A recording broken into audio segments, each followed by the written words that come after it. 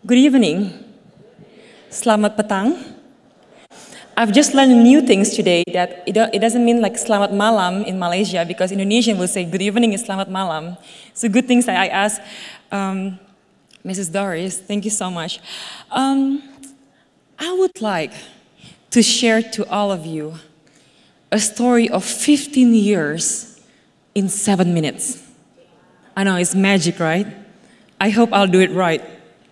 But before I start telling you a story about what the Lord has done in my life, I would like to ask you one important question that you may answer in your heart. This is the question. What was the best gift you ever gave to someone? Remember? The best gift you ever gave to someone. Have that in the back of your mind, because I'm coming back to that. I start working super early when I was 14 as a full-timer model in New York City. And I was excited to be in New York. Even though I have rough beginnings, remember the movie Home Alone 2? I had similar experience because they forgot to pick me up. For 3 days, I stayed in the hotels. It was so much fun. I like it. But then I started to work, and I started to have two worlds. One is very glamour, and one is full of pain and hard work. So I would like to talk about the glamour side just for tonight. The glamour side of the work, which involved lots of party, lots of fun, people wear beautiful things, and yet, in the middle of lots of crowd, I feel alone. Have you had that kind of experience before? When you're in the middle of so many people and you feel alone. You're lonely, but you also feel alone. At that time, I thought that was normal. I thought it was normal. I saw people laugh. I also laugh. It's easy in the industry where you can actually put mask and be happy at any time or you can switch your mood easily because that's the work that they require to act, to pretend, to be somebody that you're not. But there is something within my heart, there's a cry in my heart. Why do I feel this emptiness? Why do I feel alone even in the middle of many people? Why do I feel meaninglessness? Why? I'm supposed to be happy. My friend told me, Tracy, you're so lucky. You live in a dream world. You meet up with celebrity, you hang out in in New York City. And I was lost. And Christ found me. I was in Paris, in a city that's so memorable for me. Because in that city, Christ found me. I always thought the story about Jesus Christ is an urban legend. It's not true. It happened maybe a long time ago, but maybe it's not true. Until my friend pushed me to go to church. I went to church with her, and I saw a kind of face in that church, a happiness I'd never seen before, a true joy, a smile that's so genuine. I'm in the industry that I know what it means to have a fake smile. And this is not a fake smile. They're really, really happy. And through that experience, Christ found me. No one told me that someone loved me so much that He's willing to die on the cross to save me. No one told me that on that cross, when He bled, is to save me, is to wash me, to wash my sins away. No one told me that. And when I find out that someone loved me and cared for me and willing to transform my life and give meaning to my life, the world changed. And what happened is that I come before the Lord and I ask for forgiveness. I ask God to take away my sins. You know, before I met Christ, before He found me, I thought I'm such a good girl. I don't do drugs, I don't sleep around, I don't do crazy things, I don't get drunk. And yet, when He found me, and somehow He speaks to me about what happened in my life, and I realize I'm a sinner. I truly need His grace, I need His forgiveness. When I repent before the Lord, I ask Him, please take this away from me. I hate my sins. I hate what I've done in the past. I hate it, Lord. And He surely did. He take my sins away. How do I know He takes my sins away? Because honestly, for many years, there's a burden in my shoulder. It seems like there's nothing in it, but there's a heavy sense. And when I repent, it feels so light in the heart, at the back of my shoulder, and I know and I sense that I've been washed, that sin has been washed from me. And it was amazing. It was an amazing feeling because finally I realized, wow, I'm not just an object, I'm not just a model, I'm someone's important in God's eyes.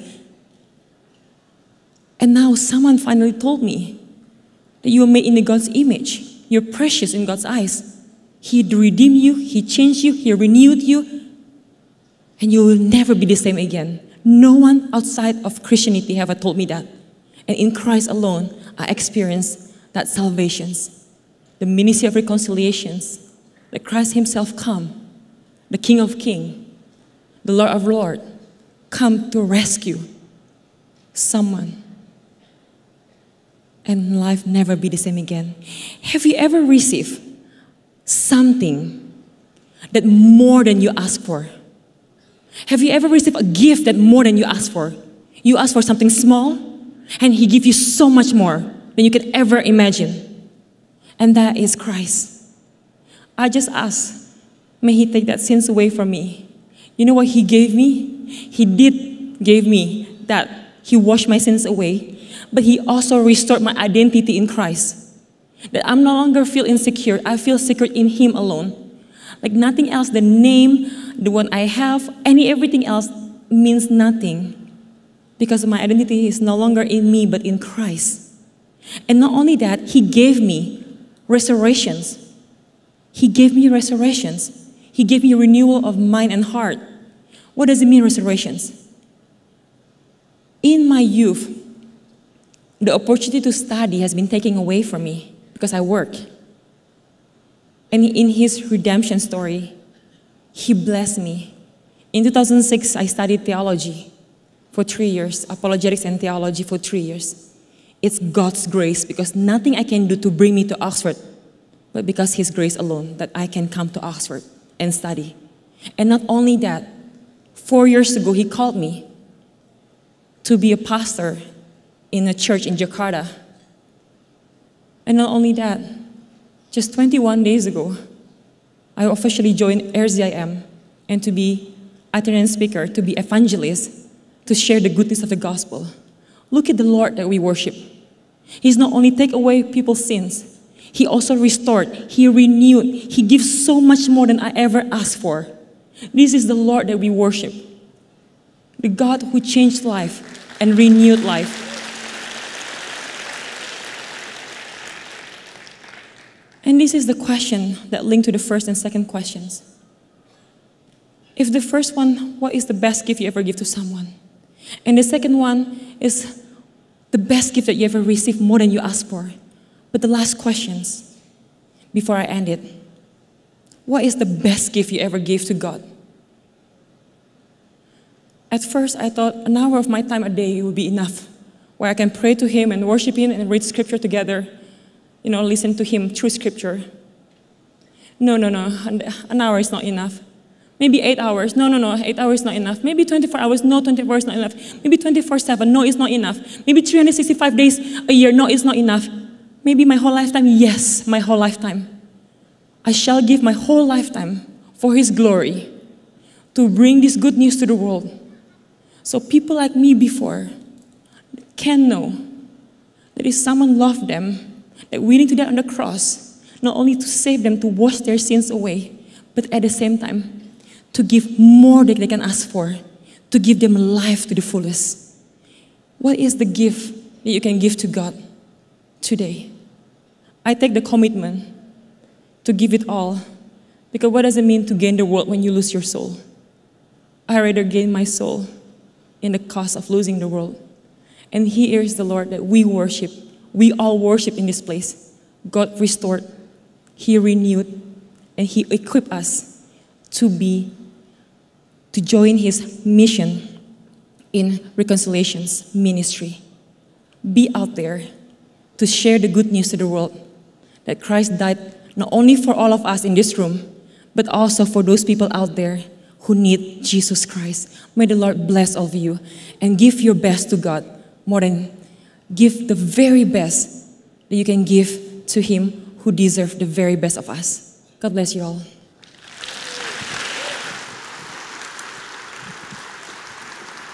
Wow. Thank you so much, Tracy, for that.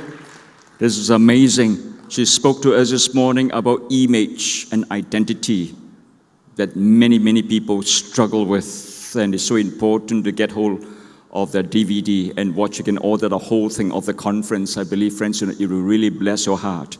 That the whole image identity is something that we struggle with, that even her own mother couldn't recognize her, because when she walked with her mother in Brazil in a huge shopping mall, there's a huge poster, mango, she's advertising for. She told her mom, "That's me." The mom said, "No way.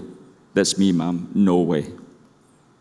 Until she showed something to the mom on the poster. Friends, for more, get hold of the DVD.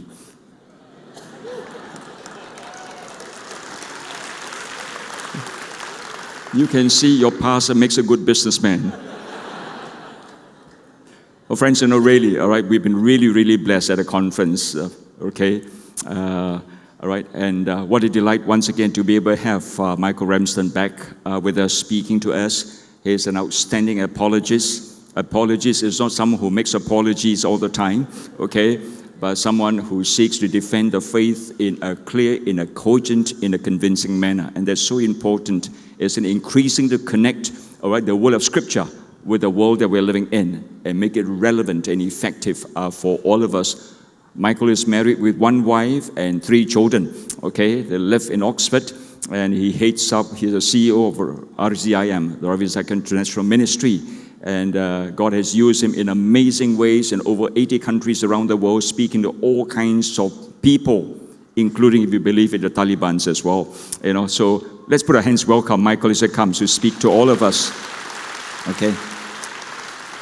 He is not completely, he is half English and half Middle Eastern. And there's another wonderful combination. You find in all of Ravi Zacharias' ministry, they're all confused. They're not sure who they are, including Howard AB as well. Okay, put your hands, will you? Let's pray for Michael as he speaks. Father, we thank you again for this servant of yours. Use him to speak to our hearts and our lives and challenge us, oh God, we pray.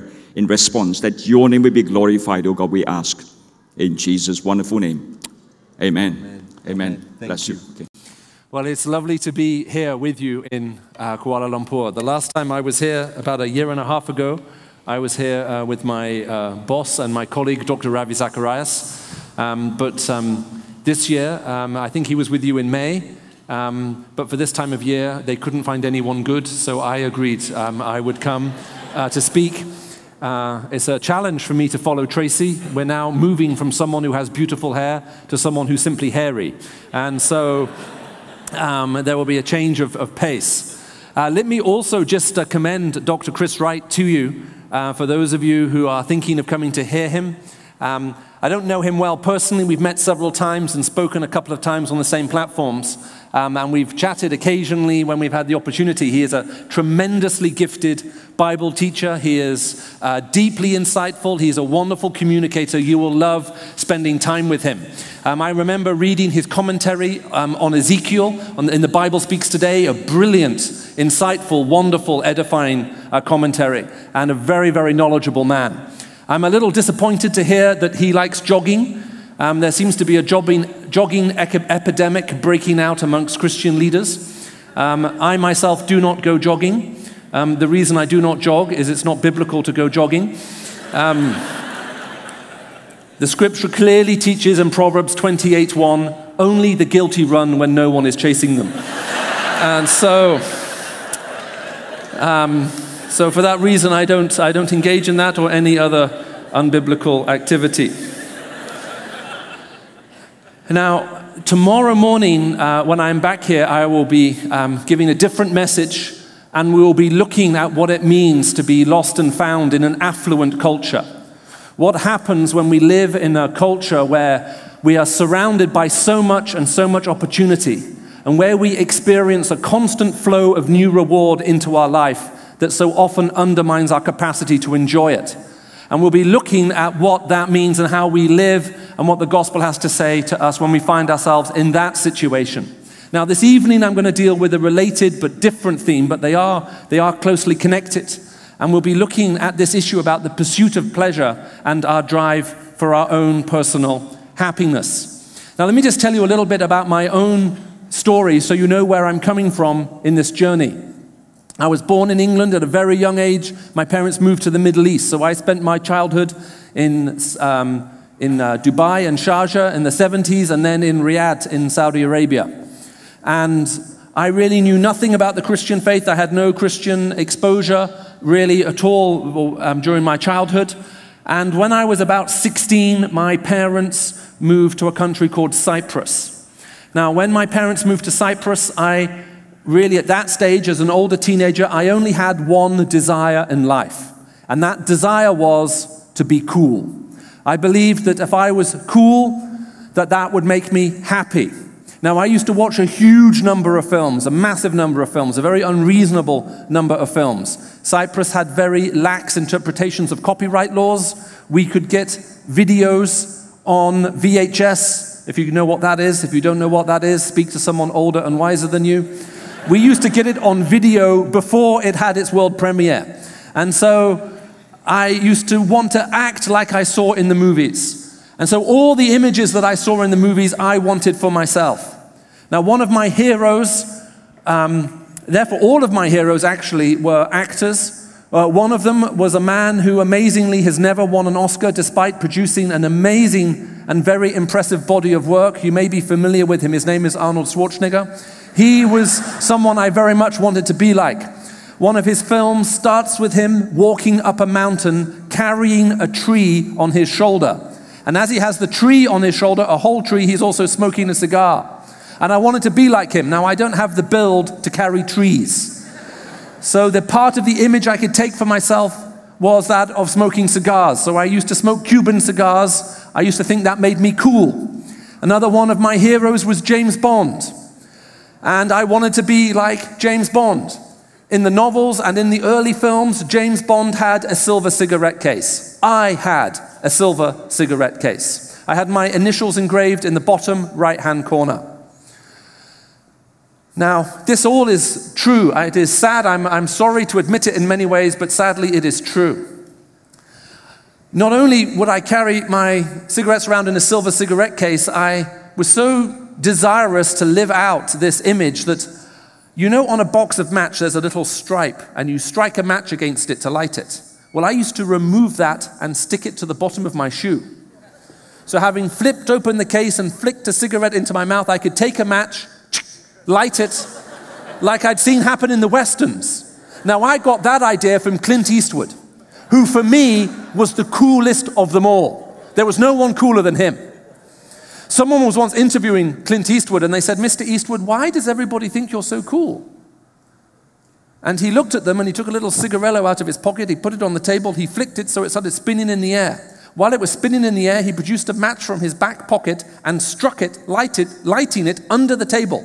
He then caught the cigar in his mouth, lit it, inhaled very deeply, blew one big smoke ring, 3 little smoke rings through the big smoke ring and said, "I don't know."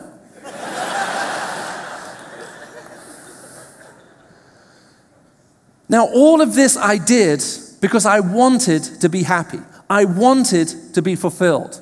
I wanted to have a full life. I wanted to experience and know it. And all of us, whether we are Christian or not, whether we are conscious of it or not, are living out a lifestyle and a life that we believe will make us happy. We're carving out for us an identity, as Tracy has talked about, which is part of her testimony. We pursue those things that we think will fulfill us, and we hunger for those things that we think will satisfy us. And we run after them, and we think that once we have them, then we will have all that we need. Now, it was about this time in my life that I met some Christians. And there was something different about them. Tracy said it very well. I hadn't been trained how to fake a smile, but I was pretty good at spotting a fake smile. And I met these Christians, and for some reason they seemed to be happy even though they had less than me. Now, I was a bit suspicious of Christians because I came from a very wealthy and powerful background. I felt about Christians the same way I felt about communists. They had nothing, but they wanted to share it with you. But they seemed, unlike the communists I knew, to be so happy. And this intrigued me, it motivated me. And I started asking questions and speaking with them. And then I suggested to them they should set up a discussion group. And I brought pressure for them to start the discussion group. So my brother and I, both of us non-Christians, persuaded some non-Christians to start a youth group. Then we brought our friends to the youth group. Then when we sat with them to talk, we realized this was going to be a Christian youth group, which shouldn't have surprised us because they were Christians. So we started looking at the Bible and talking about who Christ is. And it was a very stimulating and very challenging environment. And then after about 6 months, I was talking with them one day, and they said, you know, Michael, it's a shame. We were hoping to take all of you away for a weekend, but we can't do it. The government is stopping us. We can't get permission. I said, who do you need permission for? He said, well, we need permission because all of the campsites in the country are controlled by the government, and you need permission from the chief of police and the minister for interior. I said, this won't be a problem. Give me a day. I went home that evening. I said to my mother, I want our youth group to go away, but we need some help. She said, what do you need? I said, do you know the chief of police? She said, of course. We were at school together. When I was a teenager, he asked me to go out with him, and your Uncle George knocked out his 2 front teeth and said if he ever spoke to me again, that he would take him out completely. I said, we need his permission. She rang him up. She said, do you remember me? Of course I remember you. Would you do a favor for my son? I would do anything for you. All of a sudden we have permission for the chief of police. She hangs up the phone. She said, what else do you need? I said, I need permission from the minister for interior. She said, this is not a problem. Okay? Within 20 minutes, we had permission from the Minister for Interior. I rang up my friend. I said, okay, you've got it. The Chief of Police, the Minister of Interior, say yes. No one can say no to our family. A few weeks later, we go off on this camp. I went up a day early to help set up that camp, to organize that camp, to put up make all the preparations for that camp. On the next day, the camp started, and on the second day of that camp, I became a Christian. So I actually planned and organized my own conversion. Now, I can remember, I remember that moment of becoming a Christian very, very clearly. For 6 months, I'd been looking into this. And at the end of 6 months of asking questions, I was convinced the Christian faith was true and real. And that's very important you hear this, because even though I'm going to be talking about feeling and happiness, truth and reality are equally important and equally valid. So there's no point believing something simply because it will make you happy. Someone asked C.S. Lewis, have you become a Christian because it makes you happy? He said, I don't need God to make me happy. A good bottle of wine will do that. The question first and foremost, is it true? Is it real? And I was convinced that it was true, and I was also convinced that it was real. And this bothered me deeply, because I was also convinced that even though the Christian faith was true and real, that if I became a Christian, life would be less enjoyable than I was having it right at that moment. Because I was basically very happy. I wasn't at a point of despair. I felt very happy. I felt very loved. I felt very secure. I had everything. I had every opportunity. I had wonderful education, wonderful parents, stable family. We had status. We had money. We had everything that we could possibly need. There was nothing missing. Except I could also tell that in one sense these Christians had something that I was missing out on. And this sense that the Christian faith was so true and real, I felt I couldn't ignore it anymore.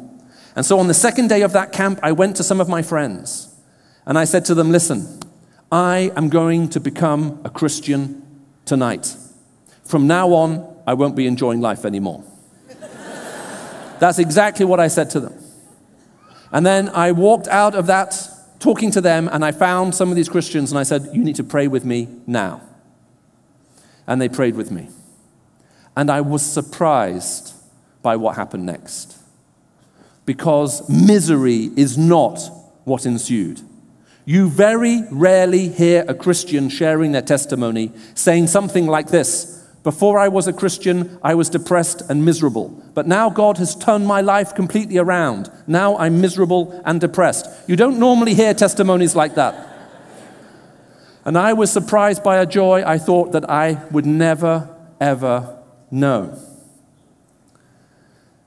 A little while later, I'm at university. I've just got back from church. I'm talking with some friends, and they look at me and they say, you look so happy. Why are you so happy? Where have you been this morning? I said, I've been to church. They said, you've been to church and you're happy? You could see the shock on their face. Surely if I'd been to church, I should be miserable. Now, sadly, we have a lot of churches in the Western world that prove this particular point. But here in Malaysia and here at DUMC, you're hopefully experiencing something very different. Now, what I want to talk to you, though, is about then this pursuit of happiness and this longing that we have. Because we look for it, we long for it. Some people are surprised to hear that it's right at the center of the Christian faith. Now, some people struggle with this idea that somehow happiness, joy, and so on is right at the center of the Christian faith. And they think there's something wrong with that. Now, there is someone who wrote a book on this subject in great detail, Dr. John Piper, called Desiring God. Now, you can read this book. It's quite heavy, but it goes through it in great detail. Now, if you're not familiar with him, you also need to be aware of the fact he is a very strong Calvinist. If you're visiting this church, you're not a Christian, you may not know what that means. If you are a Christian, you may still know what that means. He's a Calvinist, but don't worry about it. You can't blame him. He had no choice in the issue. Now, what he says in there, I will not even attempt to summarize. But let me just say this. At the heart of the Christian faith is a living, loving relationship with God. What should living, loving relationships be marked out by? Now, some people think to talk about joy and happiness at the center of the Christian faith somehow makes the process of becoming a Christian selfish. It's all about us. It's all about me. What makes me happy. And so it's a very selfish desire, and therefore a very poor form of worship of God. Other people struggle it from the other end. The Christian God seems to demand praise. He demands worship. He demands that we love him. Well, what do we make of that? Of this God saying, love me, praise me, praise me. How do we understand that? Now, there's just so much to be said about this, and I can't hope to cover all of it. But let me just give you one illustration that I hope will make sense to you. I'm often away, and I do a lot of travel. I'm in a lot of different countries. I'm often away from my wife and from my children. And one of the best things about traveling is going home at the end. I have a lot of fun when I'm away. I have even more fun when I return. As a matter of fact, right up until this service, I've been rebooking my flight because my original route back to England tomorrow was to go up to Hong Kong and then fly from Hong Kong back home. But there's a small typhoon coming in. And so now I've been madly scrambling and have been able to arrange now to get myself to Singapore, and then from Singapore I can get home. Now, when I've been away from my wife for a little while, I love to buy her flowers. There's a little florist at the top of our road where we live. They know me very, very, very well. I will buy my wife flowers all the time. So imagine when I get home at the beginning of next week that I decide I'm going to surprise her. So I stop by at the florist on way from the airport and I buy her a large bunch of flowers. And I have them behind my back, and instead of using my key in the door, I knock on the door. The door opens. And Anne looks at me, and I produce the flowers from behind my back, and I go, ta-da! These are for you. And she takes them, and she looks at them, and she says, Michael, these flowers are so beautiful. You shouldn't have bought them. Why did you buy them? And I say, because I know how happy they make you, and it makes me happy to see you happy. As a matter of fact, I've missed you so much these these last few days that I've arranged a babysitter to come and look after our children this evening. I've booked a table at our favorite restaurant because there's nothing I would rather do. There's no place I would rather be. There's no one I would rather be with than with you tonight. Now, when I say that to her, she never looks at me and says, what do you mean there's nothing you wouldn't rather do? Why don't you think about me sometime? You're so selfish.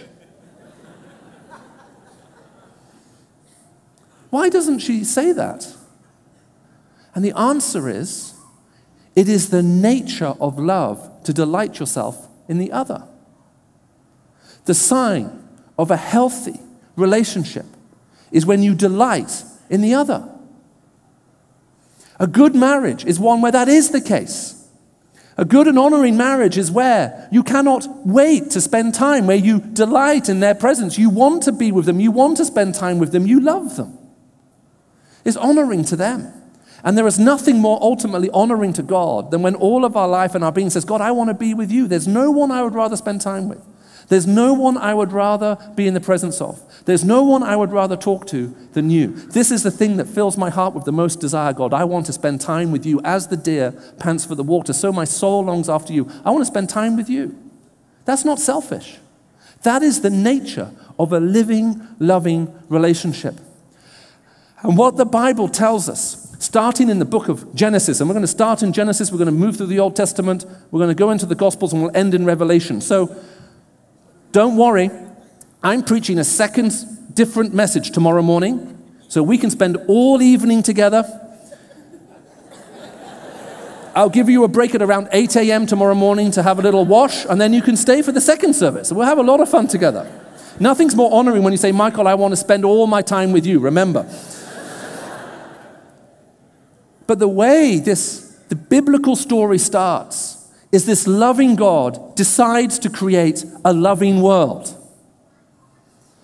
Now, I was talking with someone earlier today, and they were asking me this question, but look, if God set this up, if God put the rules in, if God did everything else, then surely there are lots of problems. Why has it gone wrong? Couldn't God have set it up differently so it didn't go wrong? Why so much pain and suffering? Why such terrible consequences when things do go wrong, and so on? Now, I can't answer all of those questions now. That would be a whole other message. But let's just say a couple of things. Firstly, God did not create us because he needed us. That's not why he created us. When my first daughter was born, she was given a book. Well, she was given many books, because people know I like books. One of the books was called Someone to Love. And the book went like this. There was this God, and he was all alone.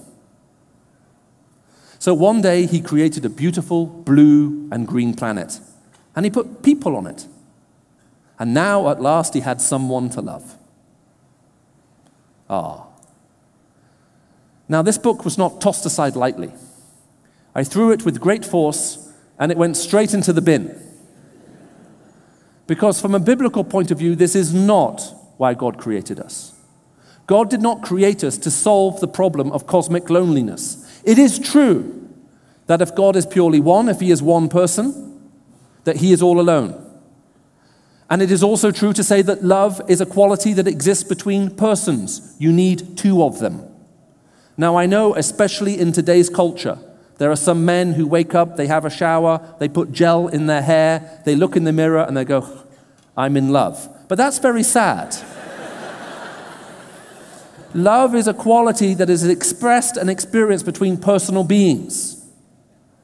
And it's true that if God were one person, he would have to create other personal beings in order to experience love. That would make him cosmically lonely until he created us. But the God of the Bible is a Trinity. Father, Son, and Holy Spirit. Three persons in one Godhead.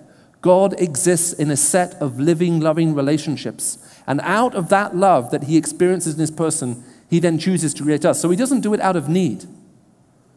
He does it because it was his desire and his will to create us. And he created us to have relationship with him. Now, relationship to be meaningful involves lots of other things too. I don't know who your best friend is. Just imagine the closest best friend you have. Now imagine that unbeknown to you for all of these years, your parents, who are very worried about you, have been paying this person to be your best friend. Every year they send them $1 million. And they say, you be the best friend to my son or daughter. Does that change the meaning of the relationship to you? Well, of course it changes us. It makes that relationship meaningless. Let's supposing they were being blackmailed to be nice to you. Does that change the relationship? Well, of course it does. For a loving God to create a world which is capable of living and loving relationship, he has to make it possible for that relationship to be real. And that's precisely the world we are told that God created. He created us in his image. That means that in some senses we are like him. And we have many capacities. And one of that capacity is to love, and another capacity is also to withhold that love. It's what makes all relationship meaningful.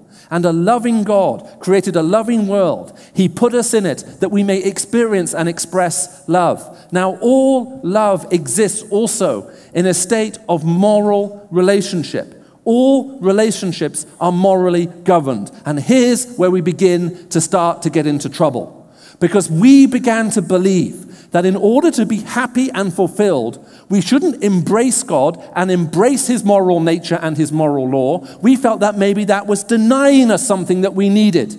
So we felt that if we somehow broke with him and broke away from this law, we would experience an increase of freedom in our life. Instead of being now imprisoned and shackled by this moral system that God had given us, we could set ourselves free from it. However, we need to realize that freedom is a moral concept.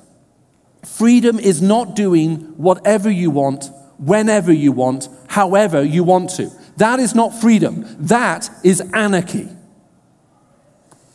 I have traveled to some parts of the world and will be traveling to some parts of the world this year where this is precisely what has happened. People are doing whatever they want, whenever they want, however they want to. And the consequence is you can't walk the streets at night. It's not safe. When we abandon that system, we don't experience an increase of amount of freedom. We experience the loss of it. Freedom is a moral concept. It only exists within a moral framework. And once we have destroyed it, we find that we lose the freedom that we crave, that we believe that we need in order to be happy. Now, there's so much more that could be said about this. But let me just say one other thing. And it's a very important principle. In one sense, it is impossible to break God's moral law. It is impossible to break God's moral law in the following way. Let's supposing you want to break the law of gravity. So you climb to the top of this very beautiful building. How tall is it? 30 meters? 40 meters? And you climb yourself to the top of this building in an attempt to break the law of gravity. When you get to the top, you tie a red cape around your neck, you put a big S on your chest, and a pair of red underpants outside everything else you're wearing. And you throw yourself from the top of the building in order to break the law of gravity. What will you break? You will break yourself while proving the law in the very process. In that sense, it is impossible to break God's moral law. Whenever we try to break God's moral law, we end up breaking ourselves while proving it in that process. Let me just read to you from Isaiah chapter 1, just a few verses. And as I read this is from Isaiah 1, chapter 4, I would like you to ask you to imagine in your head, what is the voice with which God is speaking? What kind of tone of voice does God have as he says these words? Because he's speaking to his people. He says, woe to the sinful nation, a people whose guilt is great, a brood of evildoers, children given to corruption. They have forsaken the Lord, they have spurned the Holy One of Israel and turned their backs on him. Why should you be beaten anymore? Why do you persist in rebellion? Your whole head is injured. Your whole heart is afflicted. From the sole of your foot to the top of your head there is no soundness, only wounds and welts and open sores, not cleansed or bandaged or soothed with oil. Your country is desolate and your cities are burned with fire. Let's just stop there. What is the tone that you hear? Anger? Frustration? Now, I find this a very interesting passage. Did you notice the two questions that God asks? Now, have you noticed that sometimes parents ask their children silly questions? Have you noticed that?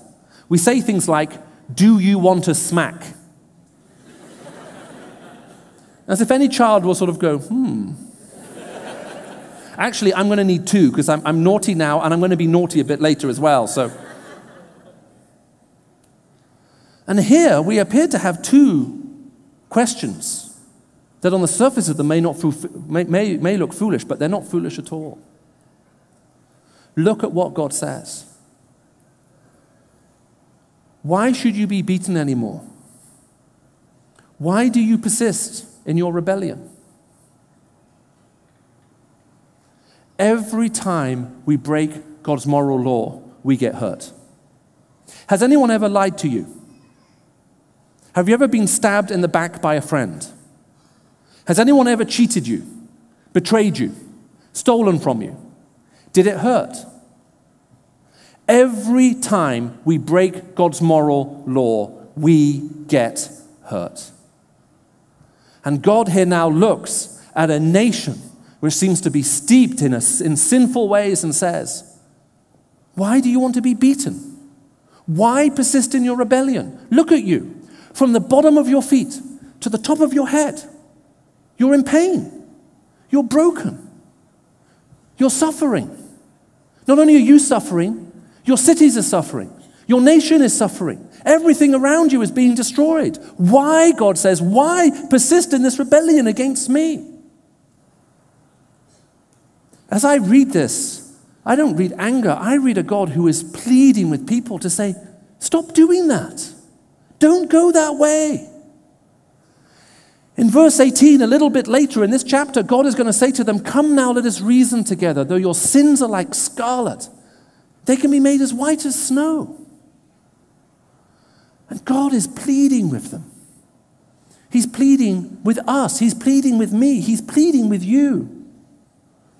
Are you sitting here this evening and you are aware that you are being broken as you pursue pleasure? There are things which you are doing, places you are going, habits you have formed, things you're watching on the internet, relationships you've got involved in, things you're doing with your money, that you actually know before God are wrong. You shouldn't be doing them, but you want to do them because you think they will make you happy. And you're thinking, no, God, I don't want to do what you would have me do because look at all this happiness over here. And God is not debating with you about happiness. He's not even debating with you about your desire to be happy. What he's debating with us about is where is the real happiness found? That's the question. I can remember before becoming a Christian, feeling that if I became a Christian, God was going to change some things about me I didn't want him to change. Now that involved a lot of things for me. One of them was to do with women. And I can remember thinking about one particular woman in particular, she was a model actually. And I had unsuccessfully been trying to seduce this woman for several months, but I felt I was making progress. And in the back of my head, I can remember thinking, if I become a Christian, God's going to stop that. I don't want him to stop that because I want to be happy.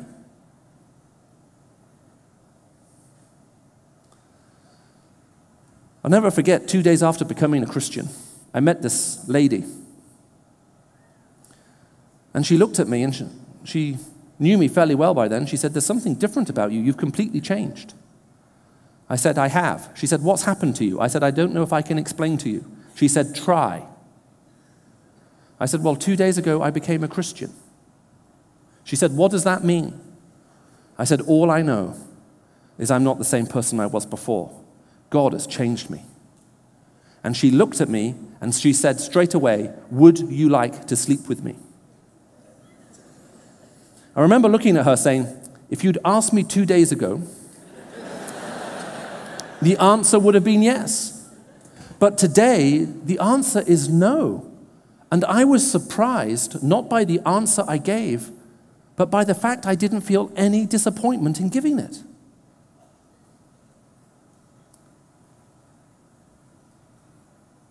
He was changing my heart. I'd been down that road before. I know where that leads to, and it doesn't ultimately fulfill you.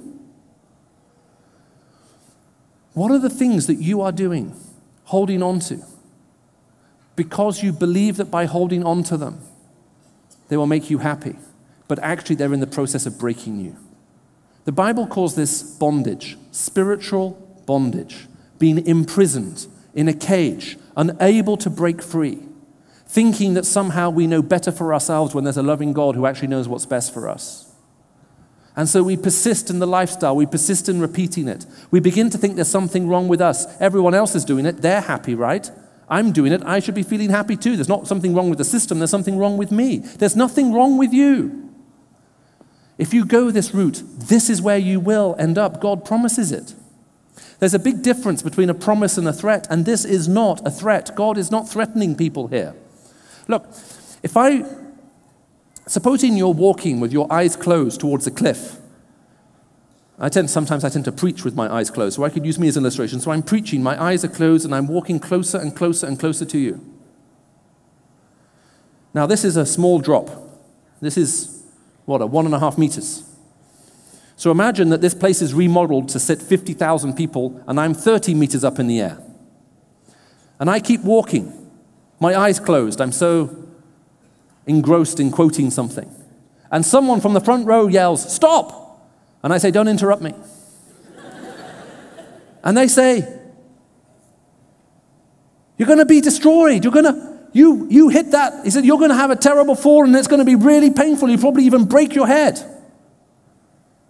That would be crazy for me to look at them and say, "Stop threatening me." They're not threatening me anything. They're making me a promise. If I keep going that way, that's exactly what will happen. There's a difference between a threat and a promise. God is not threatening anyone here. He's promising them. You keep walking this way, you're going to fall off this moral cliff. And this is what will happen. And this is what indeed is happening. A loving God created us for relationship with Him.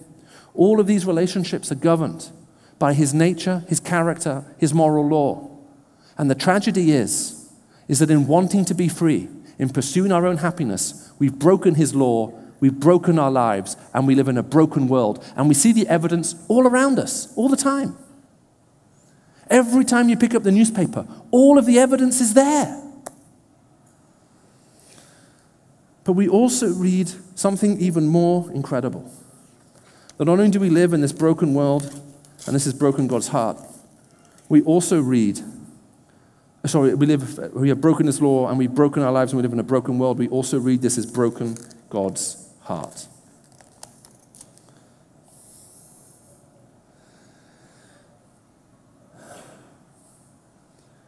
Jesus wept while He was on this earth. Jesus looked at Jerusalem and He said, "I have longed to gather you like a mother hen gathers her chicks to her, but you were not willing." The God who created us, the God who knows us, the God who knows the way that we should walk in, even when we turn our back and go our own way and begin destroying ourselves and everything around us, weeps over us. He longs for us. He has a desire for us. He is desperate for us to come to know Him. And this has broken His heart. Now, the solution to all of this moral failure in our life is not religion. Now, I don't have time to read all of this to you. But let me just read a few verses here. This is from verse 11. The multitude of your sacrifices, what are they to me, says the Lord? I've had more than enough of burnt offerings, of rams and fat, of fatted animals. I have no pleasure in the blood of bulls and lambs and goats. When you come to appear before me, who's asked this of you, this trampling of my courts? Stop bringing meaningless offerings. Your incense is detestable to me. New moon, Sabbath, convocations, I cannot bear your worthless assemblies. Your new moon feasts and your appointed festivals I hate with all my being. They've become a burden to me. I'm weary of bearing them. Now, isn't this interesting? Have you ever been to church and been bored? Obviously not this church. You should come to England. God is saying, look, I've been, and it is wearying to me. I'm tired of it. Not literally tired, that would be impossible for God, but emotionally. I'm weary of burdening them. I'm tired of this. All of this is meaningless, all of this religious activity. Now the irony is, when he says, who ordered this from you, this trampling of my courts, who ordered you to come into my temple, who ordered you to come into my courts? Well, who ordered them to come? Well, God did. But he hasn't told them to come to perform a ritual. They're not meant to be there simply to perform a service. They are there to make a connection with the living God. And there's no connection going on. Everyone's going through the motions. And they've invented some of their own festivals and rituals and so on, and God doesn't like any of them. Religion is not the answer. Religion is not the solution to this problem. It's actually part of the problem. Certainly a problem to God.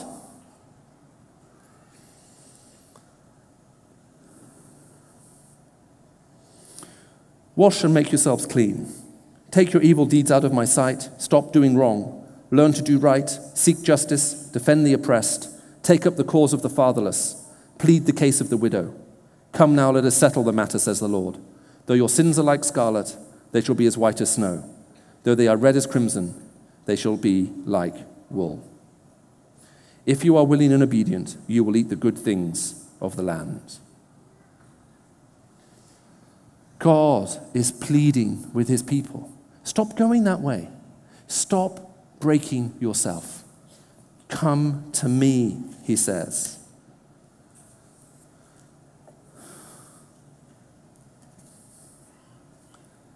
You know, it's interesting how we think of the gospel sometimes, because we sometimes misunderstand what's going on. We were talking yesterday, for those of you who were at the seminar, about the nature of God's judgment. Now, sometimes we don't like that phrase because we think of judgment as something which makes something worse. But what judgment does, first and foremost, is it reveals things as they actually are. Have you noticed that? Any false judgment first happens when the judgment that is passed doesn't reveal things as they are. There is a miscarriage of justice when the truth isn't seen, when reality isn't revealed. But all good judgment starts with revealing things as they really are. And God's judgment with us begins revealing things to us as we really are. Now, we sometimes struggle with that. We don't like it. We like to think that we're good and that somehow if we do enough things to make God happy, that somehow we can make ourselves good before him, hence all the religion. I mean, it's an old story, but you must know the story of the boy who wanted a bicycle for Christmas. You know that story? And he was desperate for a bicycle for Christmas. He told his parents that's what he wanted. He told everybody that's what he wanted. It was Christmas Eve. He'd searched the house. He'd looked at every present, and there wasn't a single bicycle-shaped present anywhere. So he's panicking. And so just before, or just after they put him to bed, the parents have put him to bed, and they've gone to bed themselves, the boy's lying there thinking, I really want a bicycle. So he gets out of bed, he gets on his knees, and he says, okay, God, all I want for Christmas is a bicycle. That's all I want, I promise. So you give me a bicycle tomorrow, and I'm going to be good for a month. I won't do anything wrong.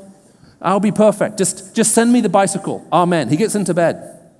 Now, he's quite an intelligent boy. He begins thinking, a month is a very long time. He's always getting into trouble at school. So he gets back out of bed, he gets down on his knees and says, okay, God, how about this? I'll do a week. 1 week, I won't do anything wrong, but please send me that bicycle. That's all I'm asking for. You send me a bicycle, it's a small thing, I'll be good for a whole week. He gets back into bed. Then he starts thinking about how sometimes his mother asks him to do things he doesn't do them. And he gets into trouble at home occasionally. He's not very naughty, but things just happen. He thinks that's really hard. He gets back out of bed, he kneels up and he says, okay, God, one day. I won't do anything wrong tomorrow. I'll be perfect. Just please, you send me the bicycle. Amen. He gets back into bed. And he's lying in bed and he's thinking about his sister, who can be so annoying. She sits next to him at the dinner table with her finger out like this, right next to his shoulder. And when it touches him, she says, it wasn't me, he moved. My finger was still, he moved into my finger. And he's thinking, this is bound to happen tomorrow. So he realizes that won't work either. Then he has a very interesting idea. He gets out of bed. He goes quietly down the stairs. He opens the door to his house and quietly closes it behind him. Opposite him, his house is a small Catholic church. He knows it's open all the time. He sneaks across the road, he opens the church, and on his left, there's a little alcove, and in the alcove, there is standing a statue of Mary. He takes the statue, he puts it in his pocket. He goes back across the road, quietly up the stairs into his bedroom. He puts the statue of Mary in the closet, and he locks the door. He gets down on his knees and he says, okay, Jesus, if you ever want to see your mother again,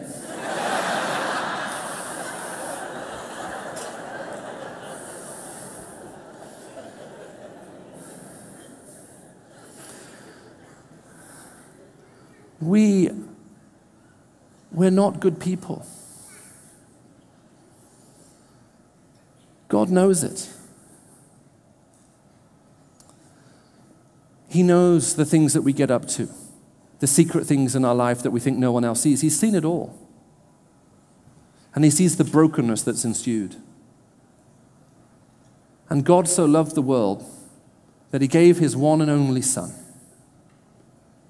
And God came to the world in the person of Jesus Christ for a broken people who had broken his law, led broken lives, and lived in a broken world. And as Jesus Christ went to the cross, on the night before he was betrayed, he said, this is my body broken for you. And God came into this world, and he took the brokenness and the pain of what we had done wrong onto himself. He was broken for us. The pain, the shame, the consequences, the penalty, everything that we had done wrong, all the consequences that flow from the things that we do wrong, he took on into himself on the cross. And he was broken for us. But it didn't stop there. Because on the third day, he rose again from the dead. He conquered over death and pain and shame. And he now comes to a broken people. And he says, let me give you a new life. Let me make you whole. Let me help you discover the reason for which you were brought into this world. And as Tracy said, he doesn't just simply want to forgive us and to redeem us and to restore us. He loves us. He has a plan for us. He has a purpose for us. He has something that he wishes for us to take from him. And when you embrace it, you will know a joy that you cannot possibly know in this world. And you will have a joy within you that no one can possibly remove from you. A few years ago, I was speaking in Albania, and after I had finished speaking, a Muslim gentleman who owns one of the biggest TV stations came up to me and he said, I'm very interested by what you're saying. And there had been some cartoons published in some Western newspapers that had caused a lot of offense, and he said, look, I have the biggest TV program in Albania, and afterwards I talked with my friends, I said, it's true, 80% of the people watch this breakfast show, and he said, will you come on my breakfast show? So I said, sure. And the next morning I arrived and they were putting makeup on me. It's one of the few times in my life I've worn makeup. And as they're doing that, the owner says to me, by the way, when you're on my TV station, please refrain from talking about your beliefs. And I said, okay. So that's going to be hard. So they started asking me questions. They're asking me questions about tolerance. What does it mean to live in a tolerant society? Freedom. What does it mean to live in a freedom-free society? My first degree was in law. So they asked me about legal systems and how legal systems should interplay with all of that. And then the interviewer looks at me and says, what is your personal belief about all of these things? He says, and where does God fit into this? And I thought, well, I'll answer the question. I said, well, I'm a Christian. I said, as a Christian, what I would say is this. There is a freedom and a peace the state can give you, but the state can take it away. But there is an inner joy and freedom that Christ can give you, and no one can take it from you. And my prayer would be that everyone would come to know this inner peace and freedom. And it was the end of the show. A red light came on. They'd run out of time. It was 8 a.m. They thanked me very much for coming on, and I walked off the platform, and the man who owns the TV station came up to me and shook my hand. And I said, was it okay, my answer to the last question? He said, oh, that's fine. You can say that. That's not what you believe. That is who you are. Wow.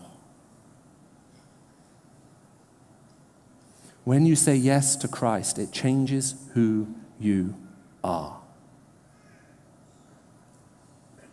Where are you this evening? Who are you? Tracy's been asking that question already. Is it possible that you are a believer and you are breaking yourself all over again?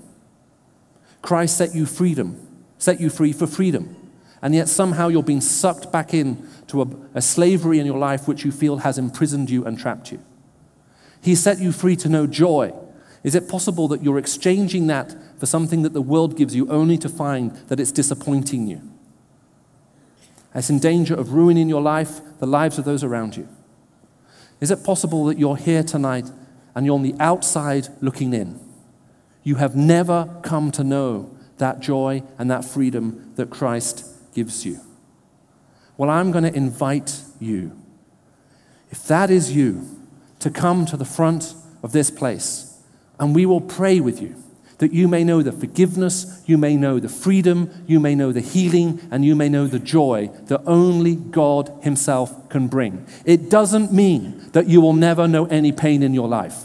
But what it does mean is that no matter what challenges come your way, he will be at the very center of it there with you. Let me use an old story that I learned from my boss. Clearly, this is a true story because it's a story about 3 turtles. You know this one? 3 turtles have a picnic. They pack up the picnic. One of the turtles has made sandwiches, so he brings those. Second turtle has prepared drinks. He brings those. The third turtle just comes along for company. They set off at breakneck speed to the woods. They're halfway to the woods and it starts raining. So they hide under a big rock. The first 2 turtles turn to the third turtle and they say, look, we brought food and drink, you brought nothing. You go back, you go and get the umbrellas. When you come back with the umbrellas, we'll continue on our journey and then we'll have the picnic. And the third turtle says, no way. As soon as I go around the corner, you're going to eat everything, you're going to drink everything. When I come back, there'll be nothing here. The first 2 turtles say, we'll never do such a thing. The third turtle says, that's exactly what you'll do. No, we won't. Yes, you will. Eventually, the first 2 turtles swear on their shells. They will not eat the food or drink the drink till the third turtle returns. So the third turtle disappears off around the rock to get the umbrellas. So the other 2 turtles, they wait. Minutes become hours. Hours become days. After 3 days, the first turtle turns to the second turtle and says, okay, how about it? Why don't we eat the sandwiches and drink the drink? And from behind the rock, the third turtle says, if you do, I won't get the umbrellas. Why is he there? The third turtle's been paralyzed into indecision for fear of missing out. That's why he hasn't gone.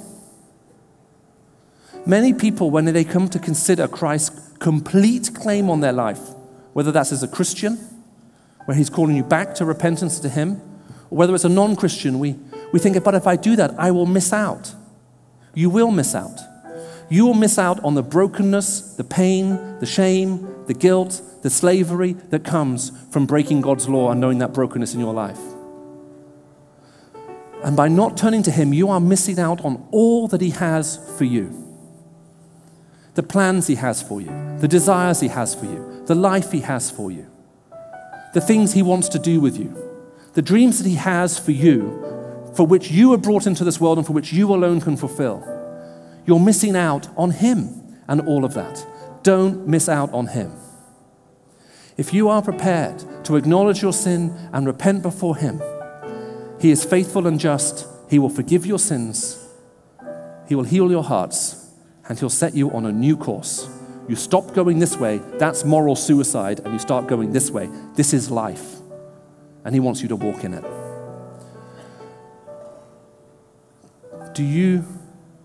Are you in that position this evening where you know that your response this evening before Him has to be, God, I'm giving myself back completely to You. I'm not in the position I wanted to be, and I'm not in the position I ever thought I would be.